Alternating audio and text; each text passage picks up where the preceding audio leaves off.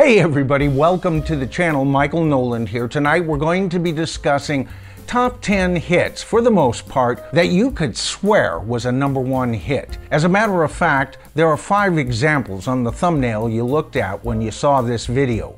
Only one of those examples is an actual #1 hit. But before we get into that, I do have a couple of announcements I want to make. First of all, I'm going to be off for the better part of this next week, so if there is a slowdown in video uploads, you'll understand why. I have a surgical procedure I have to go through, and I don't know how long I'm going to be in recovery after that, but you can bet I'll be back as soon as I possibly can. I really enjoy putting these videos together for you guys. And another thing, if you haven't seen my latest video on rock icons way past their prime, you might want to take a look at that. Now, I gave a fair amount of criticism to certain rock stars who are not giving their best, but I also devoted the second half of that video to singers who either adjusted because of lack of vocal range or their voice changing over time, or in the case of one singer, a singer who got himself a vocal coach and got back his original amazing vocal range. And of course, I'm talking about Kenny Loggins. Now, the vocal coach that Kenny Loggins used was Ken Stacy. I even quoted Ken several times in that video regarding his position on just how overworked some singers are on the touring circuit. Well, Ken got a hold of me right after I uploaded that video, and we're in the midst of setting up an interview. I'm telling you, I'm excited for this interview. Ken is not only the vocal coach who helped Kenny Loggins, but he's coached Richard Marx, Jason Derlotka of Journey, and many more. But not only that, he was also one of the coaches for the TV show American Idol. This guy has over 30 years touring, supplying instrumentation and backing vocals for the likes of Elton John and Michael Jackson. Of course, I'm very excited for that interview coming up. You know, I think the whole approach of keeping yourself in top performing shape, whether it's your body or your vocal cords, as being absolutely essential. So that should be an exciting show right there, and I'm looking forward to that as well. Okay, so back to the idea of songs from your past that you could just swear had to be a #1 hit.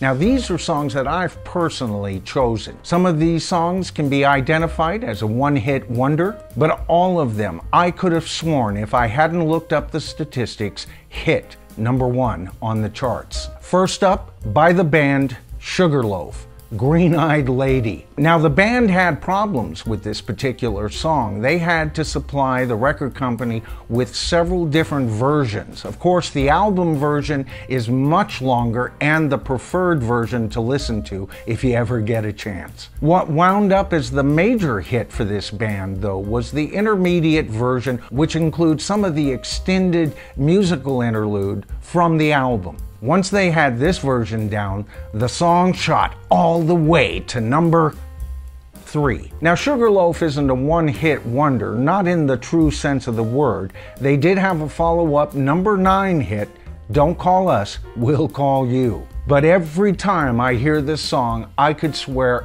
everybody knows this song as being a true #1 hit. Another favorite of mine that I just absolutely was sure was a #1 hit, but only made it to #2, The Rapper. Boy, I love this song. This is such a positive statement and a warning to women everywhere. But don't worry, this song at least hit #2. But when you think of the song that beat it, you can understand why.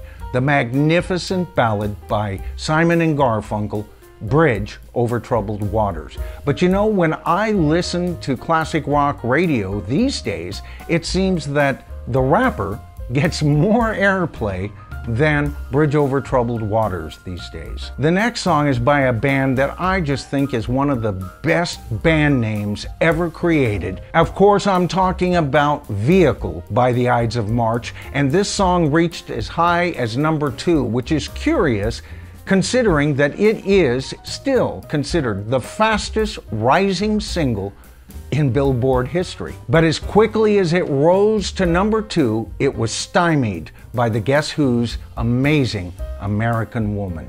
Another song that I was absolutely sure was a #1 hit was the song Black is Black, but you know, despite its best efforts, it only got to #2 in Britain and only #4 in America. However, it did reach #1 in Canada. Another song that charted kinda similarly to that song was by Stealers Wheel, Stuck in the Middle with You.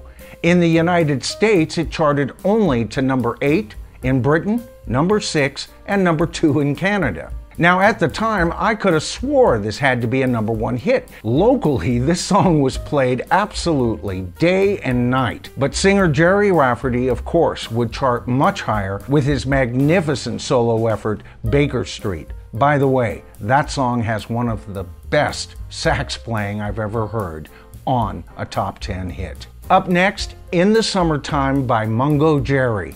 Certainly this has to be a #1 hit, right? Well, you're right. It was a #1 hit throughout the world. That is, except for in the United States, where it only charted to #3. Now, I won't say that this next track is obscure, because I've got to believe every true rock fan has heard the wonderful Black Betty by Ram Jam. What I found quite interesting is that it charted as high as it did.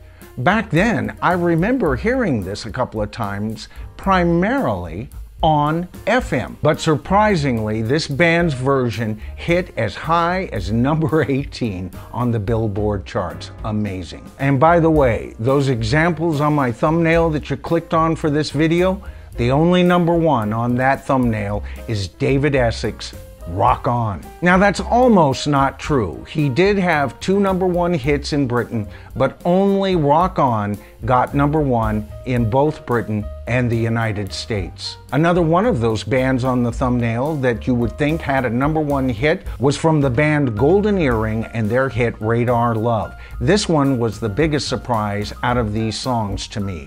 It only charted to #10, barely making the top 10. And yet, over the years, we hear this song on classic rock radio almost daily, don't we? It may not have risen as high as some of the other songs on this list, but its replayability has been amazing. Now, another song is kind of a #1 hit and not a #1 hit at the same time. And of course, I'm talking about the magnificent Spill the Wine by Eric Burdon and War. You know, this is one of my favorite songs of all times. It's almost on every single playlist that I have. I never get tired of hearing this song. And of course, Eric Burdon had #1 hits with the Animals, and War was very successful on their own. But as a combined Eric Burdon and War, this was their only major hit. Now, this song kind of falls in between the cracks here. In Cashbox, it was rated #1, but only got as high as #3 in Billboard. Either way, this song just sends you places when you listen to it. It's got a complete story in it, and you're not sure if the singer is actually in a dream or if he slipped into another reality. And what about Norman Greenbaum's Spirit in the Sky? Certainly, that has got to be a #1 hit.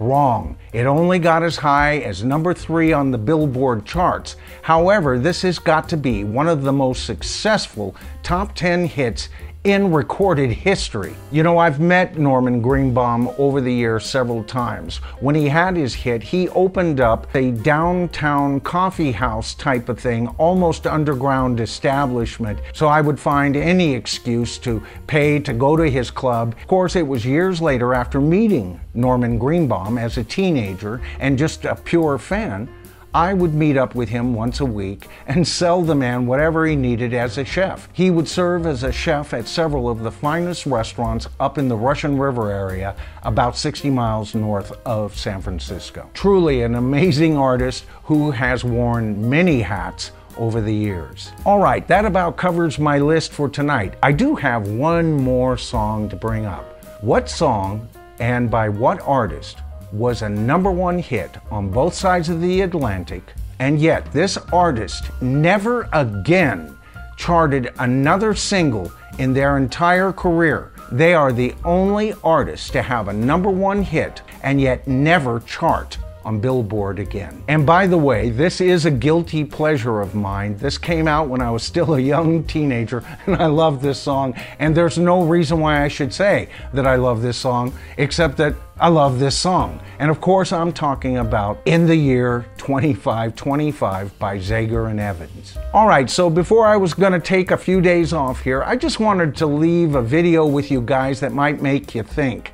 What are some of the songs you could swear were #1 but weren't? Feel free to share in the comments your choices. The names you see in front of me are brand new subscribers. If you enjoyed tonight's video, please give the video a thumbs up. Those thumbs ups always helps a video get a wider recognition on YouTube. And of course, I always appreciate it. Thank you so much. All right, so that about covers it for tonight. I'm Michael Nolan.